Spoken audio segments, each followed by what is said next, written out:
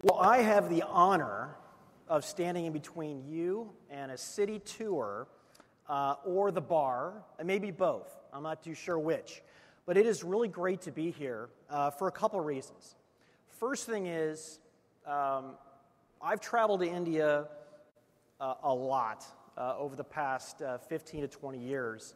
And I have to say, I've never seen so much growth and change of any country that I've been to, and I've probably traveled to 30, 35 countries in my career.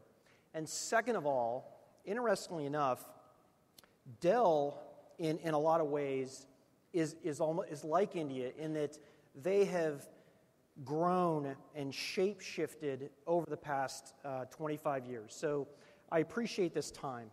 I'm here to essentially talk about Judo strategy. And I'd like to make a connection between what's going on in the marketplace, why you all need to be masters in Judo strategy, and how Dell can play into that. So first of all, a little bit about the firm. We do IT analysis, validation, and consulting. We're pundits. We get paid to inform end clients, IT companies, what's going to happen in the future, what has happened in the context, and help them to craft the ultimate solutions for people like you. We focus on disruption. We don't necessarily focus on the 85% steady-state businesses. We focus on really the tectonic shifts in the marketplace. Proud to say that we deal with the absolute top companies in infrastructure, cloud, social media, the largest consumer electronics company in the world, PC companies, tablet companies, and we also spend a lot of time with chip companies, because what we found is that a lot of the bets that the chip companies are making today will really guide the direction for the next 5 to 7 years. And it really gives us a leg up to talk about this. And even in the short period of time, we're proud to say we're the number one ranked IT independent analyst in the U.S. A lot of people are asking for our opinion, including press from around the world and the press inside of India, inside of many countries around the world. So I'm going to start this off today by talking about shift. Shift happens. We heard a lot about the futurists and what to expect, but we really have to personalize it and get our brains wrapped around what change means. Of the 100 to 200 companies in here today, some of you in 5 years will be 10x the size you are today. Others could be 10 times smaller. I hope not, because you're represented here. Probability is you won't. But some of you will.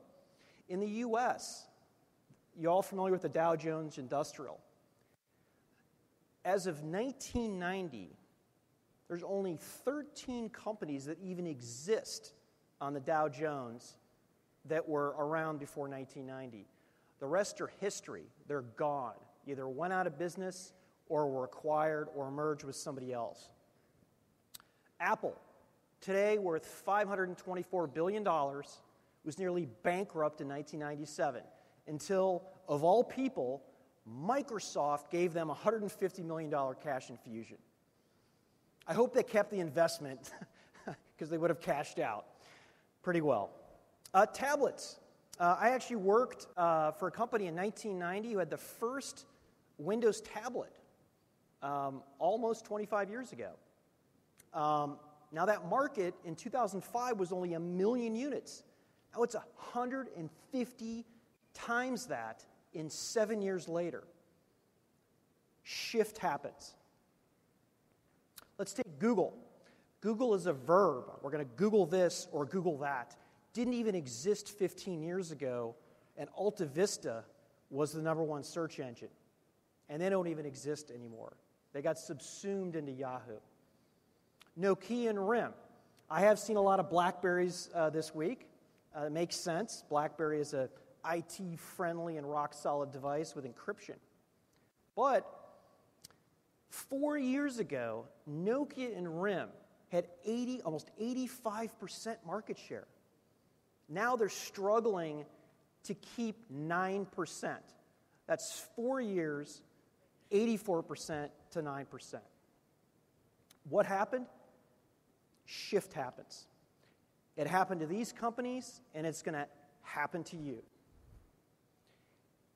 You may be asking yourself, well, is there some thread here that drove these changes in the markets and the companies?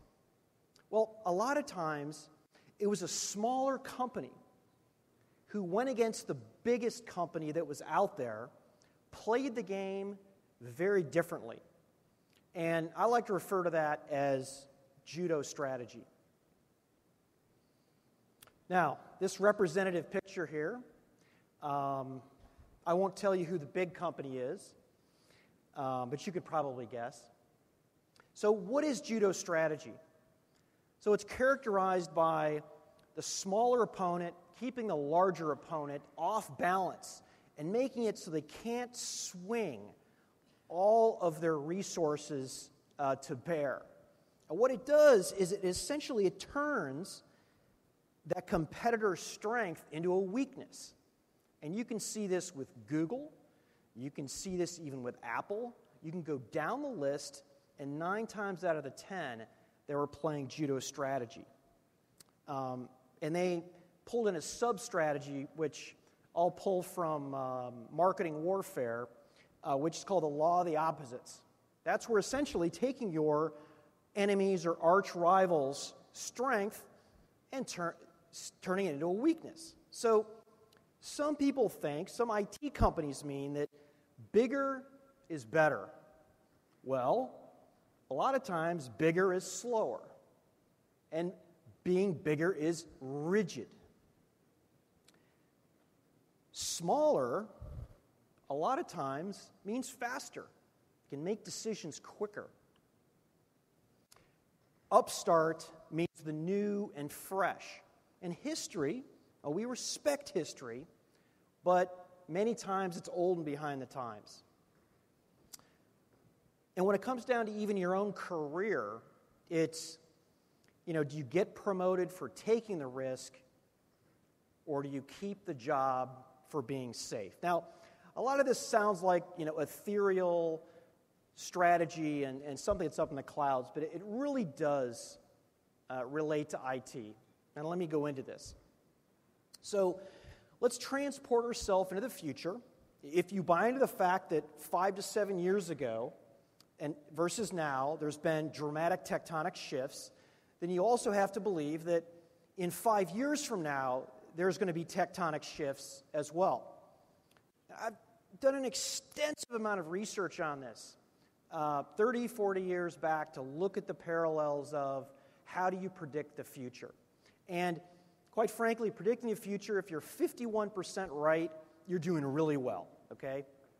But knowing where the technology is going, knowing what the investment bets are, we can come up with a pretty good idea here. So essentially, whether it be from your wristwatch, your smartphone, your tablet, your TV, your car, your room computer, your Google Glasses and your TV, are all going to want to access your IT resources. And they're going to want to access it 24/7 in the most secure manner possible, any way possible, and it's going to have to be free as well. That sounds pretty good, right? Well, not really, but it really is coming.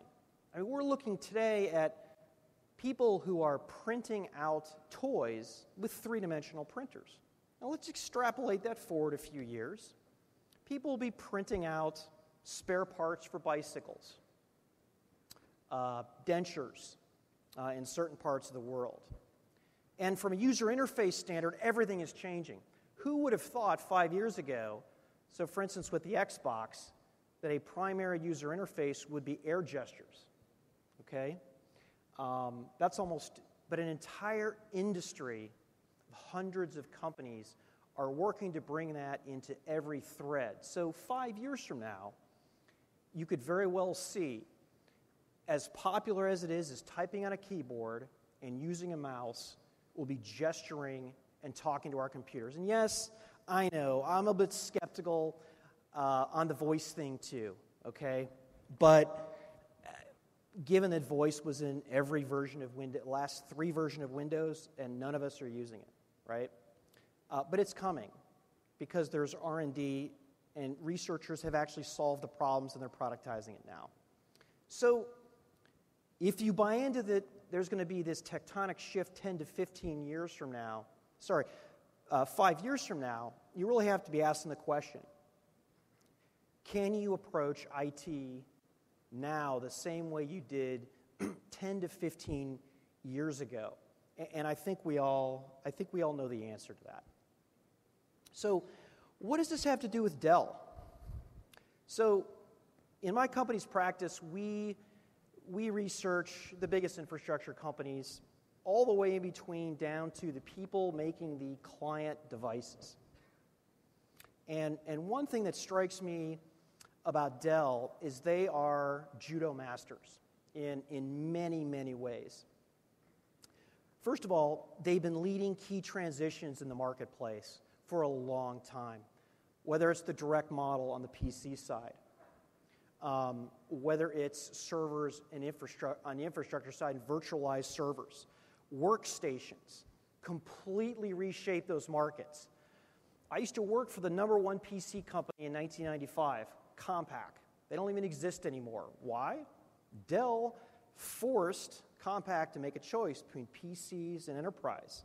They chose enterprise, got subsumed by HP, and the rest is history, and there is no Compaq anymore. Dell also knows how to drive commoditization. And let me be really clear. Commoditization doesn't mean cheap, okay? Commoditization means that, some companies will convince you that something is so difficult and mystical and hard that you should pay a lot of money for it. Well, the great thing about Dell is they come along and they say, well, wait a second, this isn't that difficult. If we can build economies of scale and really go after this thing, we can save you guys a lot of money. And they've done this time and time again. Now, Dell, as they've moved into this end-to-end play, which quite frankly doesn't even look like the Dell of 5 to 10 years ago, very different company. It's all goodness for IT in a lot of ways. And not just on the cost side, but on the comprehensive nature of their solutions. And the more that they commoditize what used to be thought of as the uncommoditizable or value add, the better it's going to be for all of you. The next thing is speed. Some IT players, large ones, will say, well, a company who's fast can't be good or comprehensive. That's absolutely wrong. That's what they said about the PC space, workstation space, and the virtualized server space 5 years ago. That's false. Dell brings speed with comprehensive solutions. A fourth element, and this is a classic Judo strategy move. You have the incumbents who have the innovator's dilemma. They have the market share. They want to come in and stay for life, okay? It's, hey, you don't know how to do IT, but I do, so I'm going to come in for a decade, and I might even take all of your IT away from you because I know how to do it better. Well, we see how well that works. Some people it works well, a lot of people it doesn't. The largest auto company in America, General Motors, got out of their entire outsourced business and is doing IT themselves because they realized they lost their edge in development. Dell comes in and teaches people how to fish. They're not in for life, but they're actually okay with that because in their minds, they'll teach people how to fish and they'll do it so well the people will go back Again, that's a classic characteristic of a judo move. Next thing is respecting the past, but not idolizing it, okay? You may hear from some people that prowess in the PC business doesn't matter. That's absolutely false. In this age where literally per user who's tapping into your IT, on the average of 4 or 5 devices, 2 of them are corporate and 3 or 4 of them might be their own, there is going to be a needed expertise for the overall experience to give those users the best experience possible. And that is where we believe that Dell will bring their client business to bear. One of the biggest acquisitions that in my opinion, Dell made was the Weiss acquisition. A lot of people said, it's not that big of a deal, right? Weiss has been in business forever, since the 3270 dumb tubes connected to an IBM cluster controller, right? Absolutely not. Weiss is a secret weapon, in my estimation, to as we do move to the client as a service that essentially will be accessed from having a smart card, it becomes key. The final piece are industry standards versus proprietary. It doesn't matter what market you're in. Bicycles, banking, healthcare. The larger guy is going to try to lock you in. In fact, they teach it in business school. Who's ever been to business school? Right? The biggest thing you can do is lock somebody in for the long term. Dell isn't about that. Their goal is to come in, recreate markets, smash opponents, and create new paradigms.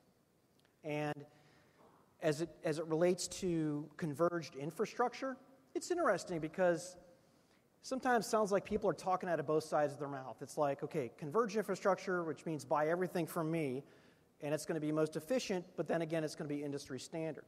That is a line that a very interesting tightrope that needs to be balanced.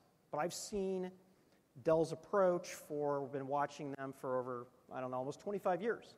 And they've stuck to their guns on industry standards and believe that they can take this to the next level.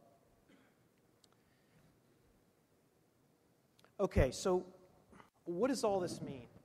So at some point, all of you in this room need to actually internalize whether you buy into whether all this change is going to happen for your enterprise. Do you buy into that you're going to be 10x the size of the company and you're going to have to be driving that as the IT leaders in your organization, or your potential to wither away as a company? Because for some of you, IT is the business. For others, you may have a business, but the only way they're going to grow is through IT. And you're going to have to make the decision on who you do align with for the next 5 to 10 years. And the great thing is, you don't have to align with just one person. You can align with multiple people. If you find yourself aligning yourself with just one person, you're going to be spending a whole lot of money. It's not going to be the best thing for you in the long term. Sure, aligning yourself with the judo master is sometimes riskier, but quite frankly, they always deliver the biggest wins. Look at the Googles, look at the Facebooks, look at the Apples. They were all big risks. They played judo incredibly well, and it paid off for everything. So we recommend at More Insights and Strategy, you ask yourself these questions about your IT provider. First things, will they flex and help you lead to the next inflection point? Flexibility is so key. I've read study after study which said one of the biggest things that separated the winners and the losers in some of these key markets has been the flexibility to adapt. Rank your IT partner. Are they generally slow or are they fast? Fast doesn't always mean the highest quality. Sometimes it does. But if generally your IT provider, because they have your business, likes to sit on their hands, that's probably a trouble spot for you that you're going to see in the future at some point when you really, really need a partner. Next, do they respect the client device? Do they understand it, or do they write it off as a liability? We believe that for the next 5 years, there's a vital core competency that needs to get wrapped up in that. And I've told Dell, I've said, hey, you don't leverage this core, you don't market this enough. And I hope to see that they will. We believe that it's going to be very important. Next, is their goal to camp out for years? Literally, read their mission statement. What do? If the end result of their mission statement results in that they need to hang out for 5, 10, 15 years to make it work out, you really need to ask yourself whether that's good for you. Sometimes it makes sense to take your hand off the wheel and hopefully will somebody come in and drive the car for you. But what I've seen a lot of is people realizing that IT is a competitive weapon to use to get a competitive advantage, to drive the stock up, make the company huge, and make the company great. And very rarely have I seen that with a company who's taken their hand off the wheel and let somebody else drive the car for them. And finally, industry standards. And yeah, I get it. There are de facto standards, industry standards. Sometimes industry standards have their ups and downs, but if the company doesn't have an absolute commitment to industry standards, then you may be partnered with the wrong person. So, with that, hopefully at this point, you see the change is going to happen, and it's not something you read on a slide. It's going to happen to all of you in here, and you are really thinking very hard of what kind of partners to partner with. And with that, I want to thank you very much.